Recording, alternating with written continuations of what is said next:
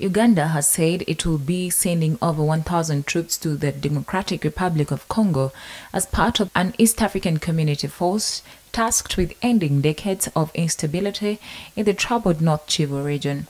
Both Kenya and Burundi have already sent soldiers to the eastern province to take part in the regional force. According to the Uganda Army spokesperson, the group intended for the regional mission has been in training for months. Despite hosting one of the United Nations' largest peacekeeping forces, more than 120 army groups continue to operate across large swaths of eastern Congo. These include the M23 rebels, which launched a major offensive this year that has seen tens of thousands of people displaced by the fighting. Uganda's involvement in the regional force has been opposed by some activist groups and officials because of the Kampala's role in the Congo's bloody civil wars.